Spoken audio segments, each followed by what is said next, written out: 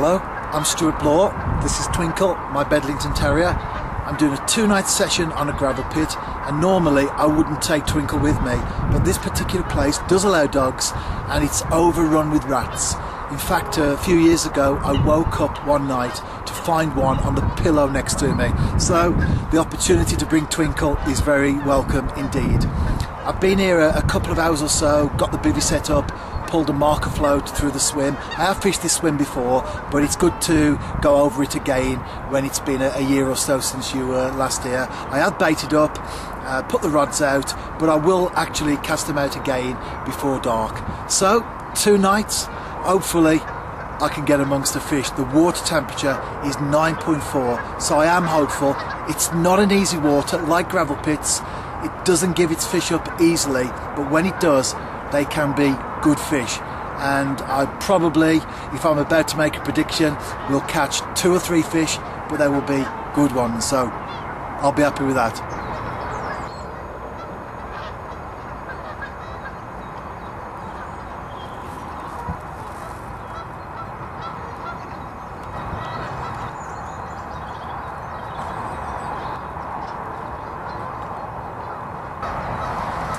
I had a good night's sleep.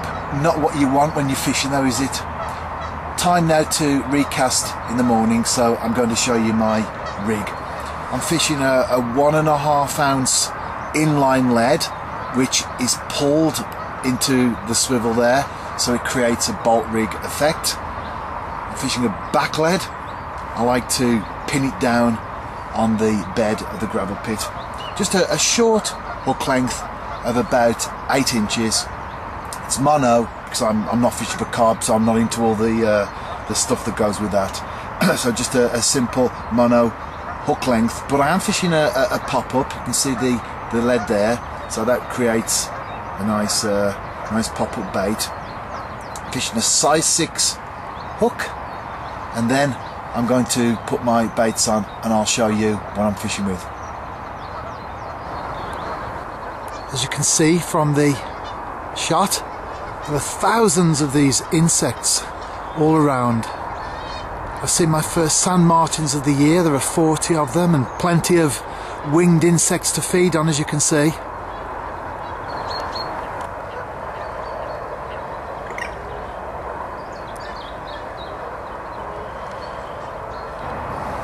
My first bait is a 10mm pop-up boilie. It's pineapple flavoured, sits just nicely off the bed of the gravel pit. Hopefully will entice a fish or two.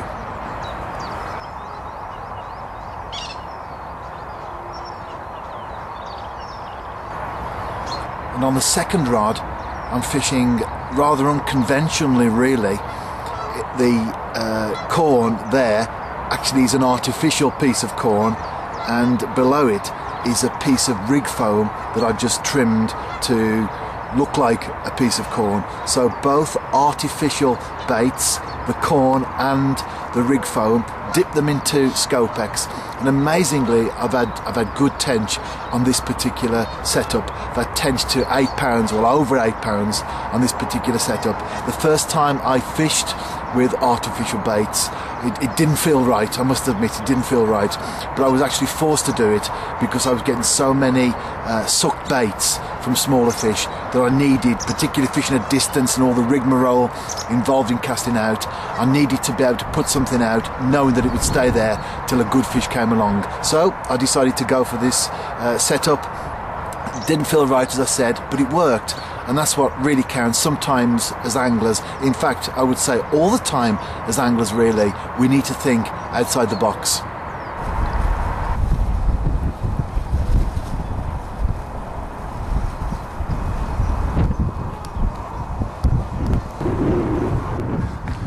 It's the middle of the day, well, lunchtime, and I've just had a run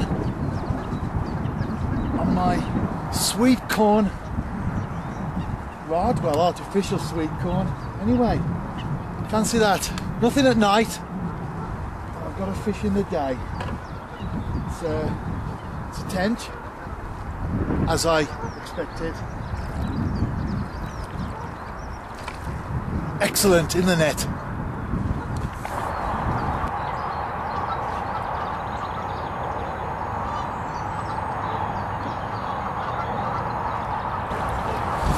Got the fish on the mat, as you can see. There's a lot of gravel around, so we need to do that. Well, fancy that. I'm just about to get the hook out and he's come out in the net.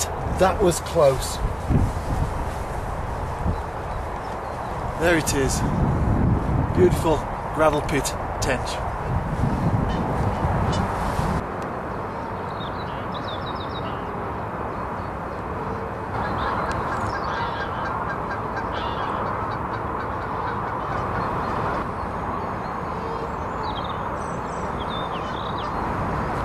I've mixed my ground bait up for the final night. As you can see there, brown crumb, dead maggots and sweet corn. You can probably see the odd piece of corn in there. Got those ready, and then I'll be catapulting them out with a big catapult, ground bait catapult.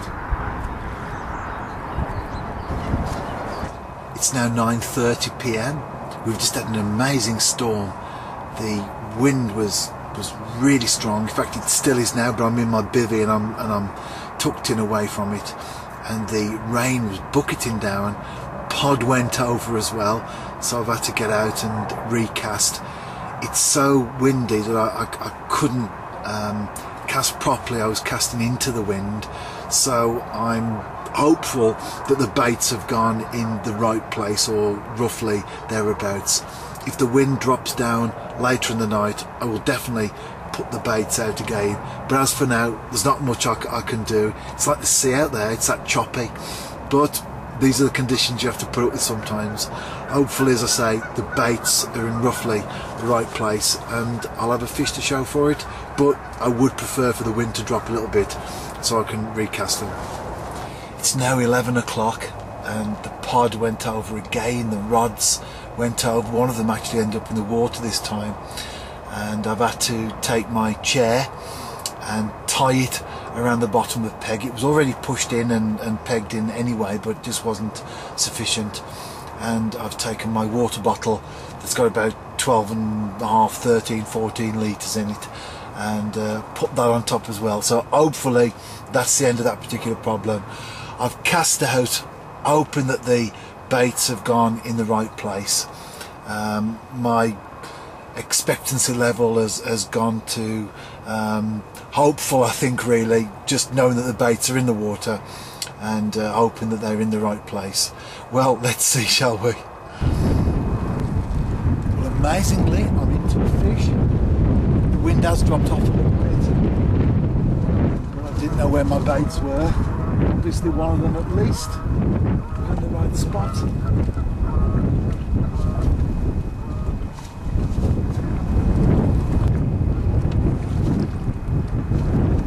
It's a tench.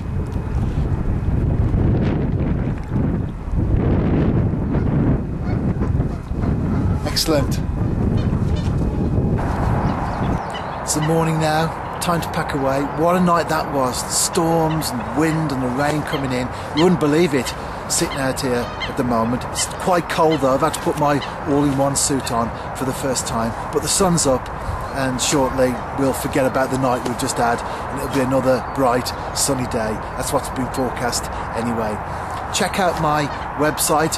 If you've enjoyed the video, there are lots of archived videos that you can access from there.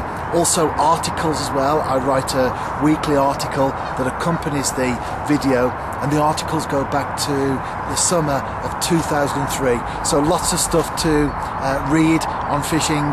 I'm sure as anglers we all love to be out at the water's edge, but sometimes we can't, and the next best thing is to get our heads into a good article or a video or something like that that really keeps us on our toes and fired up for our next fishing trip. So check out the website, lots of stuff on there, and I'll see you next week.